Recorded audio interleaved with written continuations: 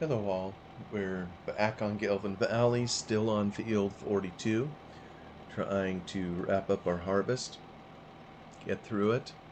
I know it's been a long slog in this particular field.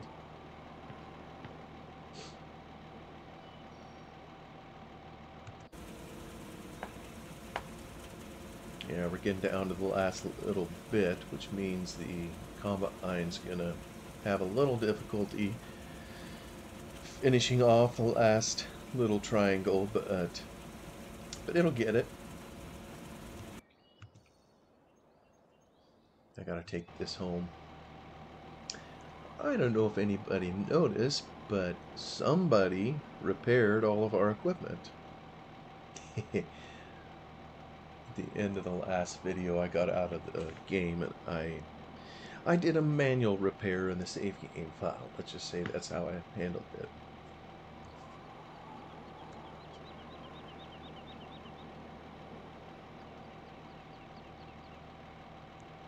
In the last video, I was kind of talking about my life on the farm. Again, I have no idea if any of this is of interest to anyone.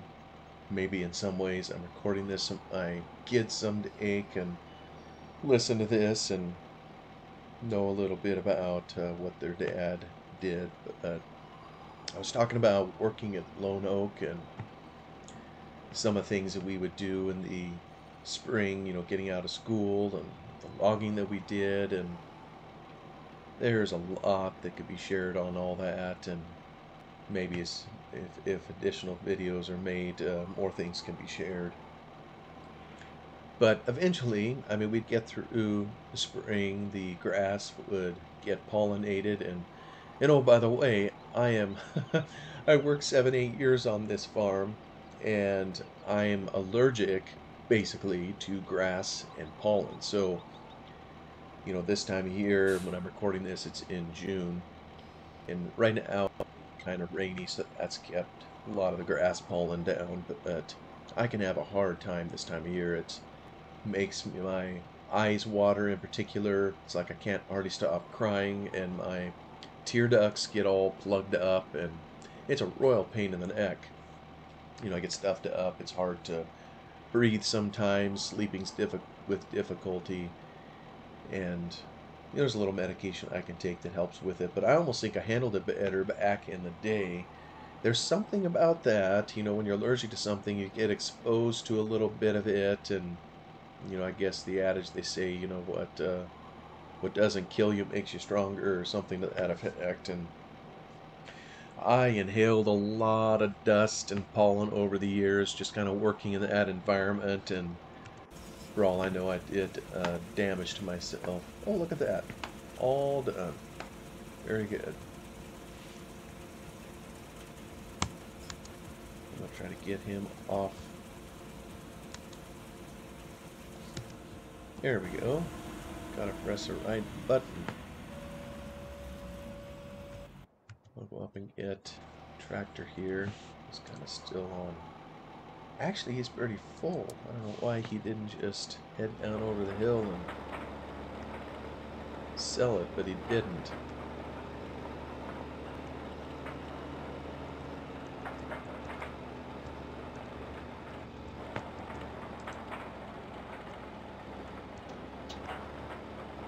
So actually growing up, because of my allergies, I think my father was also allergic a little bit to it.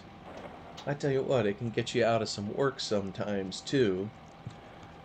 You know, there's part of some of the field work that needs to happen with grass is, you know, chemicals can only work to a certain level.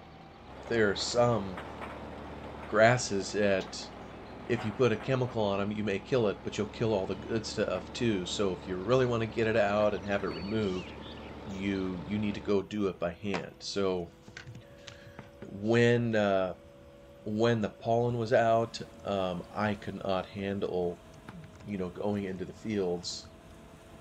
You know, for the most part, some of this grass, you know, maybe it comes to your knees. It's amazing the variability in height of different kinds of grasses. A lot of what they farmed on Lone Oak was fine fescues for many, many years. And by fine, I mean it was maybe it would come up to your knees, but it was really fine stalk. I mean, this is the kind of stuff you would see in your yards a lot of times. Um, and then there was tall grasses. You know, they don't call it tall fescue without reason. And a lot of times you go out and stand in that. It could be up to your chest or even higher, depending on the variety. And and there was also other varieties that they might have had at varying times. So you go out into this, if you had allergic reactions to being out there, I mean, I would get the hives, have more difficulty breathing. I mean, it really wasn't a good thing to be out there. Ooh, hopefully this car can get by. And why is my tractor slipping? Oh, you decided to explore the ditch. Well, once again, we are gonna have to... Oh, there's a gate over there. Maybe if I just put him in the field. To-do. I don't like to do that, but what else can I do? I suppose I could go use that mod. That's a chain.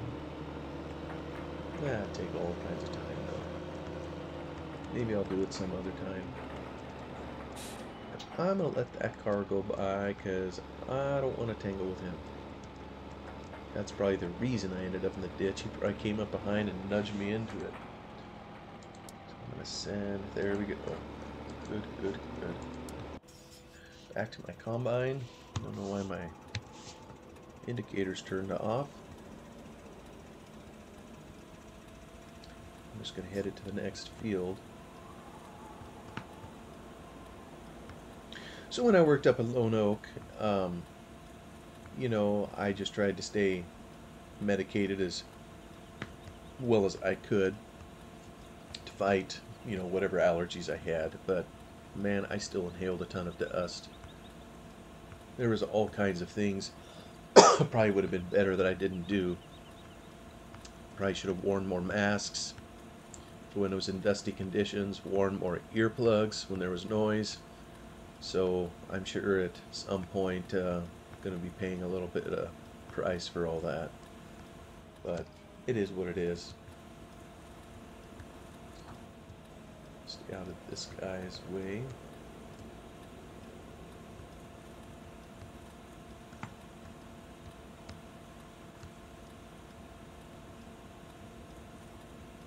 And at some point, obviously, harvest would start, and we'd be out in the fields for several weeks, bringing it in. And you know, the combines here in Farming Sim, I think the standard speed they have you run the harvest at is 6 miles an hour, and you just could not do that in grass seed.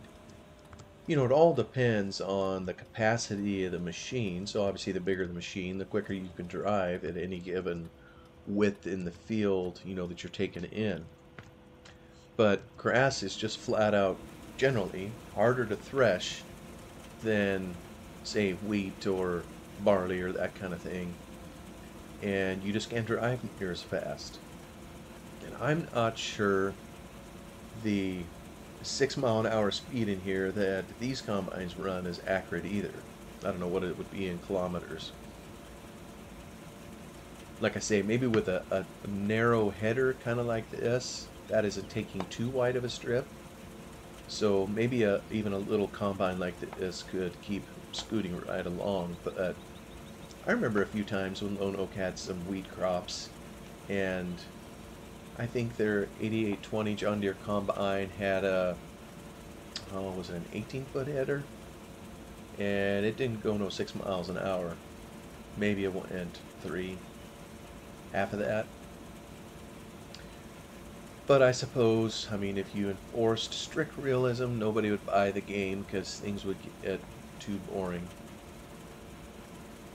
I guess. Anyway, we'll let this guy do his thing. I'm going to take this in because that's the next thing we need to do to the field over here. Please come back, tractor. Don't get stuck.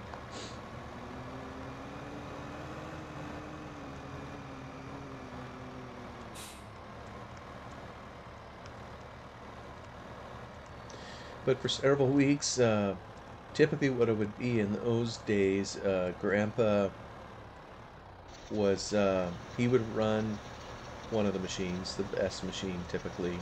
He was usually in the 8820.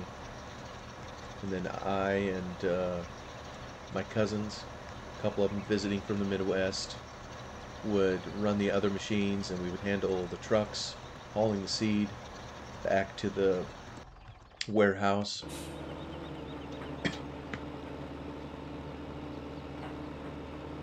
And then still others would help run the cleaner, grassy cleaners, which I described in a previous video.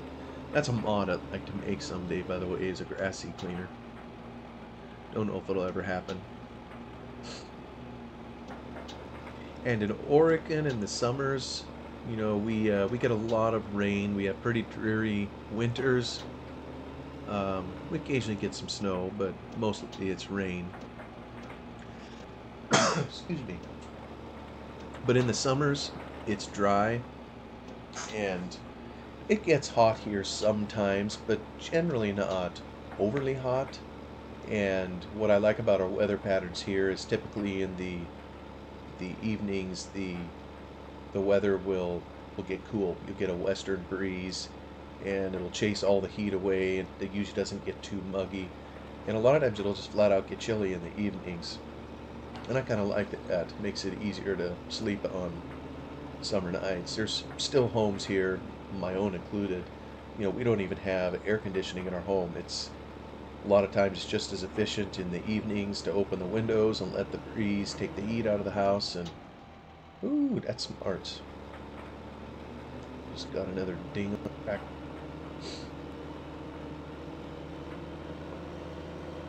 So in the seed came, and right on the heels of that was other field work, you know, whether it was baling straw, some of the straw that we did, or burning the fields. I think I described that in a, oops, no, don't go down here. I think I described that in a separate video. That's how we would deal with the straw. And there was additional work later in the fall that I never was part of, you know, spraying the fields and fertilizing them, getting them ready for winter, that kind of thing. But the burning participated on,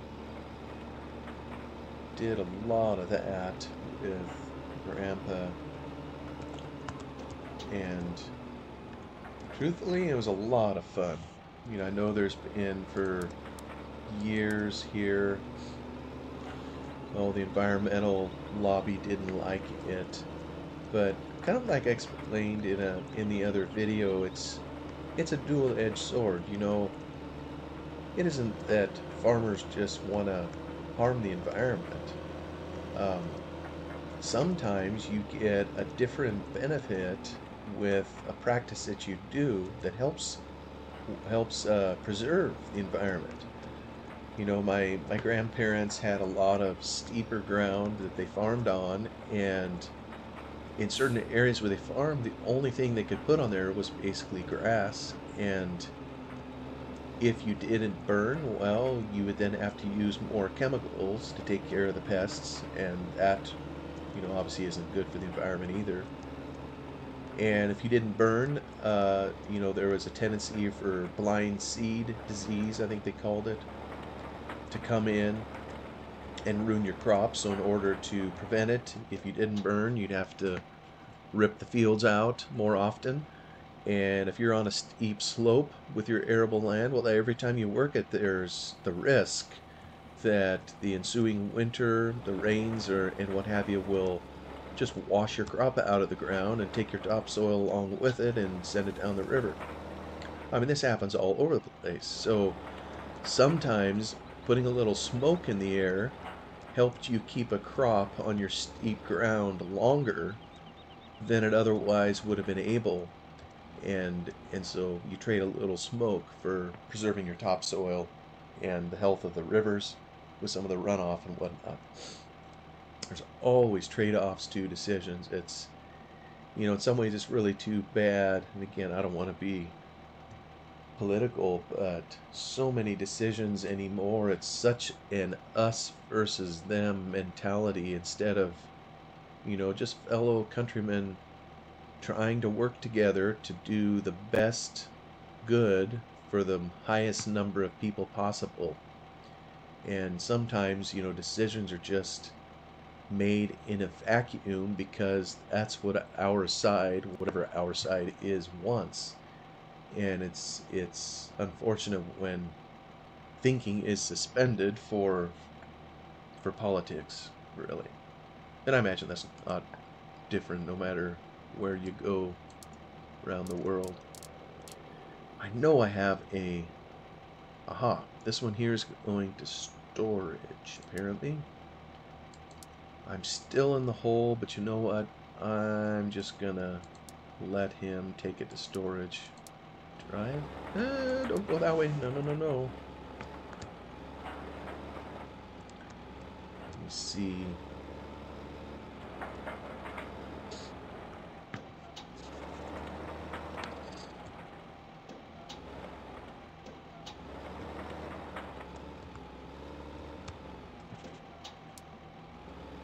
No, no, no, no.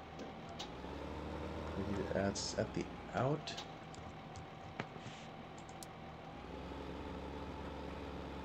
Oh, good grief. Why, why, why? You know, I don't think I set this course up right. There's supposed to be... You know, maybe just need to start it further down the trail here so it can...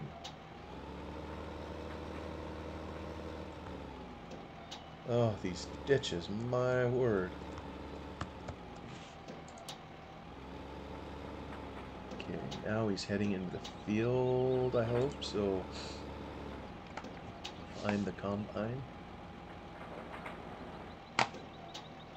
Or we'll see.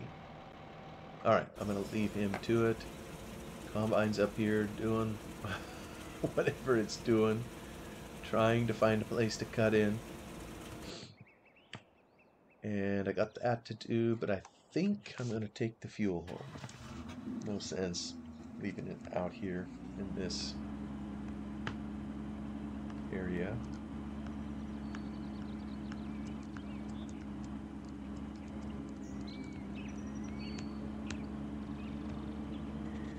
If I figure out how, maybe sometime I could show a video of pictures at least. I have a lot of old pictures of the farm. I put some in here, show people what it was like. This would have been back in the 90s, basically. You know, including what a field fire looks like. There's actually some science to it, you know, any fool can just go light a match and burn something down, but to try to do it smart, and that wasn't smart. Not very good driving there on my part. But there's ways to do it and ways not to do it for safety and for an effective burn. And I'm going to have to park him right there and go figure out why my tractor's... Oh, it's kissing the fence again. This affection it has for fence posts and trees and so forth. Just remarkable, huh? Maybe it'll find it now.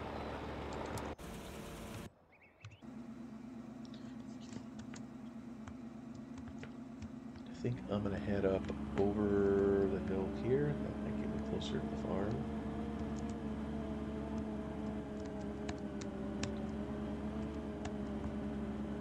Years and years ago, the open field burning wasn't, oops, I'm having trouble driving here, wasn't regulated. But at some point, you know, for public safety, I think the government decided to take a role in it, much to the chagrin of the farmers. I don't think that they particularly cared for that regulation, but truth be told, it probably wasn't the worst thing to do. You know, nobody likes to be regulated, but Sometimes that's how you try to do the most good for the most number of people. Oops, and I'm going to get squashed. Let me just try to help him out here and empty the machine.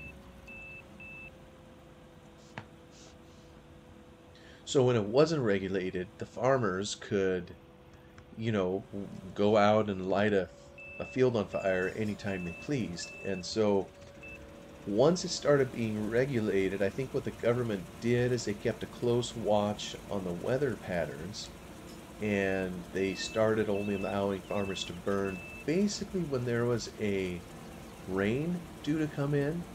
And obviously you can't burn it when it's raining, but the rain would usually come from the south or the west with the weather patterns in that area. And there would be winds way up high in the atmosphere that were blowing a certain way that if you lit a field fire, the smoke would rise and those winds would carry it completely out of the valley, so the people locally didn't have to deal with it.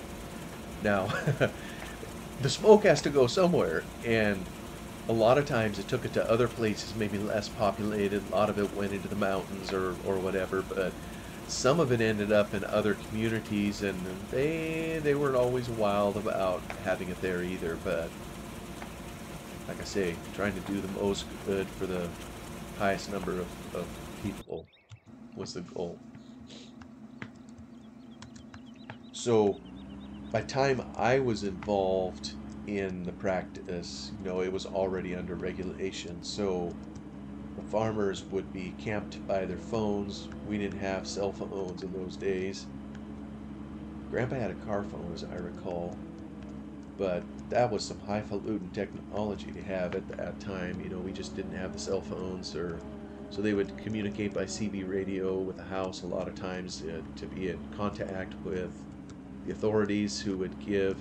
It was field by field where the farmer had to register it, pay a fee, and would eventually get the go-ahead to where they could burn a particular field.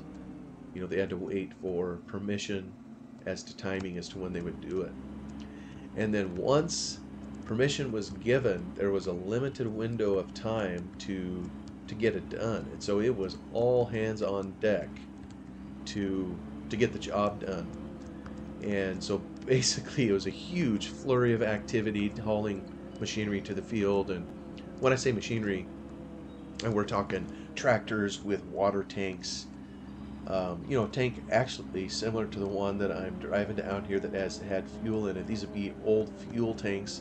A lot of times the farmers would take an old fuel tank and weld it onto a little trailer and scrub it out and put water in it for safety in the field. You always had to have some tractors with water tanks, so in case the fire got into places it shouldn't go, you had something to help put it out.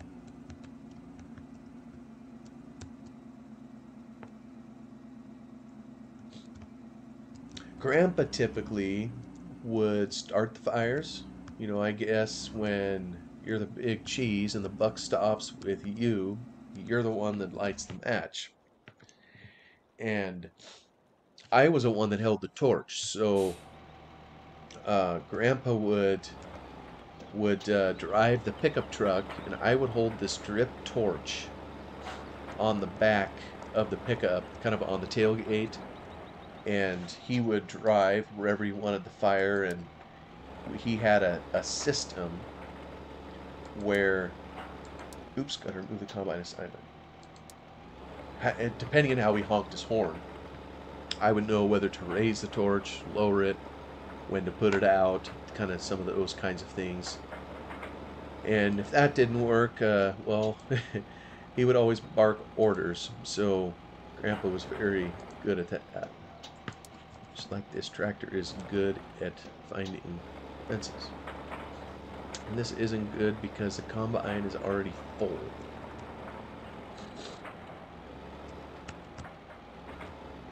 Let's see if I can get him situated right.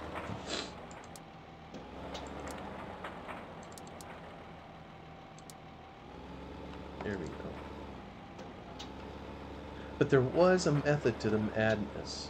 You know, kind of like I said, any fool can burn something down, but to do it properly, you know, required a little bit of thinking. You know, you had the atmospheric winds way up high. We didn't worry about those too much, though we did want them there so it would carry the smoke up. But down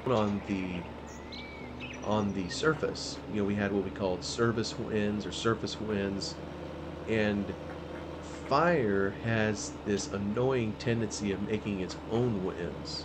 So we would start the fire with whatever regular winds were already in place, you know, just around in the field. And so like if the wind was coming from the west and blowing east, we would go clear to the eastern side of the field, and that's where we would start the fire. We didn't want to start it on the western side because the winds would just whip it all over the field in a fury and just scorch everything, and then you never know what's going to happen when the fire reaches the opposite side of the field. A lot of these fields were surrounded, kind of like this map here. There's a lot of trees, and they were tinder dry. I mean, a lot of times this is in August, September, and so if you screw up, you have a major problem potentially on your hands. So we would start it over the far eastern side if it was coming in from the west, and then we would make what we would call a backfire, and just a strip at a time, sometimes just a few feet, carefully burning strips over and over again until we had a buffer zone on the far edge of the field, so that if the wind, you know, it would make it less likely to carry fire across the buffer zone and to cause trouble like off in the woods. But like I said, fire makes its own wind sometimes, and it's really, I'm sure there are people that study this and maybe know the hows and whys. It's probably the heat and what that does to pull air from one area to another, because fire, it needs food, you know. It requires air in order to do what it does. So, and it's going to get air, and if it doesn't have it, it's going to suck it from wherever it can get it.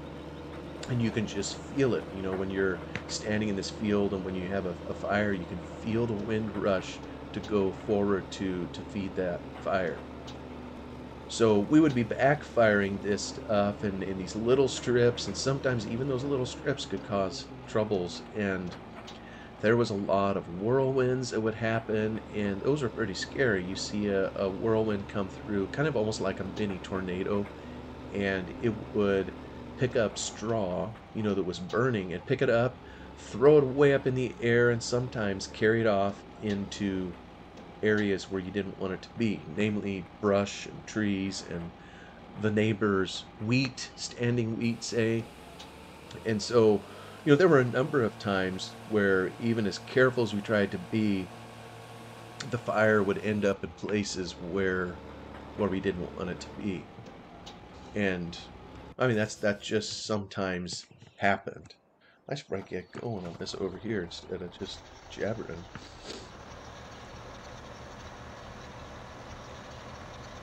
And you know, a lot of times we sit on these tractors and you figure, well, I could squirt this water a certain distance and put it out. But a lot of times, just like on this map here, you look to the left there and you see the fence. There's fences all over in private property, and sometimes you're burning next to a fence. There's a pasture and trees, and the fire is supposed to stay on our side of the fence, but what if it doesn't? And then what do? And there occasionally was a few times where there was a dangerous enough situation, they simply took the tractors and ran them right through the fence because they had to get over there to put something out. But obviously, if we knew where the gate was or could get to it quick enough, you know, we would choose that alternative. Probably one of the worst ones that I remember was it was standing wheat.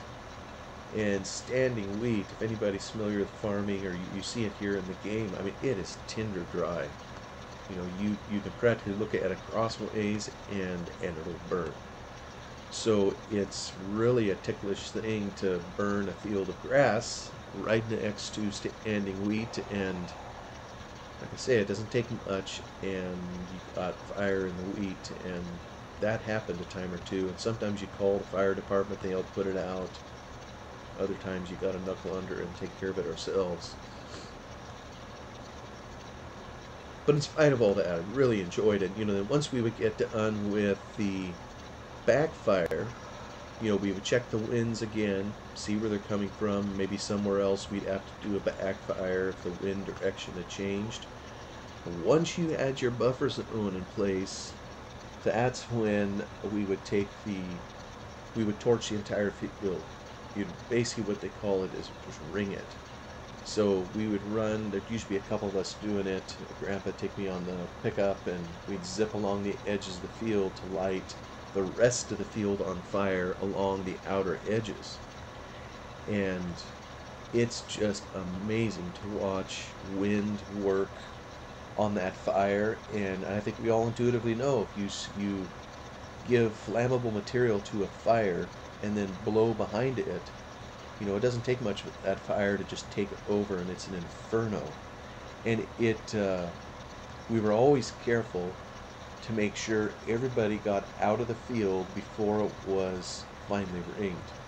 Where you did not want to be is anywhere on that field when it was ringed, because the reality is you could not get out of it soon enough or quick enough. It would go faster than a car could drive, faster than a guy could run. You basically were dead if you were in there. So we always tried to be very careful that everybody got out before you'd ring it. And then it was just amazing. Like I say, fire creates kind of its own microcosm or climate almost.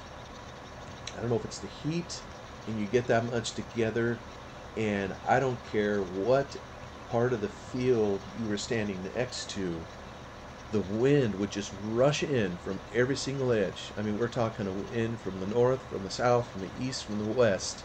All of it just zipping in as the fire basically sucks the air in to feed itself and to burn that field off. And it sure didn't take long. I mean, you lit it and you saw the fire go zipping towards the center. Eventually, the wind coming in, it would draw it in to burn, and it would send it sky high with the smoke.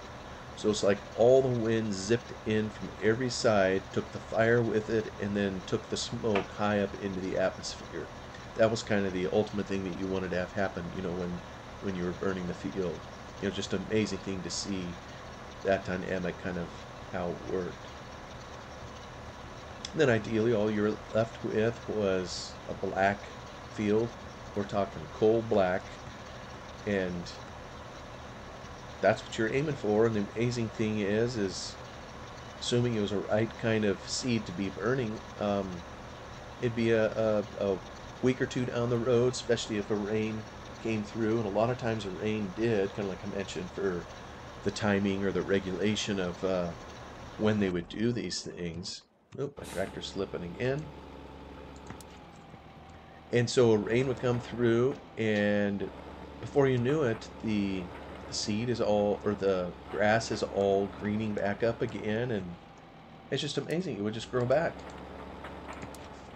You'd think you just killed it, and no, it was regrowing, and it was healthy for it. Now, tractor, why are you doing this? Can you help me understand? Alright, you want to go this way? Now you want to go that way.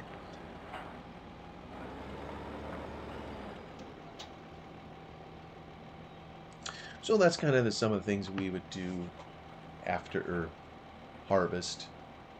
And I think I mentioned earlier, nowadays there's less open field burning, because somewhere in there came to be a market for the straw. And now, even with some of the downsides of not burning, it's there's enough value in the straw that it's worth it to not burn it. And it's kind of in some ways a win-win. There's a lot of people, that live in the area that really hated the open field burning. and would complain every summer, and the public offices were filling up with complaints. And years ago, I still remember it happened. I almost think it was 1987 or whatever it was. I remember it as a kid. There used to be open field burning clear down in the valley, and we have a major interstate that runs through there, and a farmer was burning next to the interstate. A number of cars came through, and there was a pile up. I don't, maybe 7 cars. I don't know if any lost their lives. I can't remember those details. But I think that particular event was a catalyst for some other changes and some heavier regulation on it. But like I say, a market developed for the straw, and now there isn't even a desire to do as much field burning as there was in the past. Kind of a win-win for everybody. So now they do a lot more straw, which is hay for some of the cattlemen in South Korea, Japan, wherever else they send it. But I never, back in the day when I worked on the farm, I didn't do that part all that much. Well, I've kind of lost track of the time again. I don't even know how long this video is. So I'm wondering if I should call it here and pick it up with a different one. Thank you for watching, and I hope I'm not boring anybody to tears. Just trying to continue with the harvest here on good old Gelvin Valley. We can watch the day go by, and there's our little hillside combine hard at work. I'll drop it here and talk to you guys again soon. Thank you.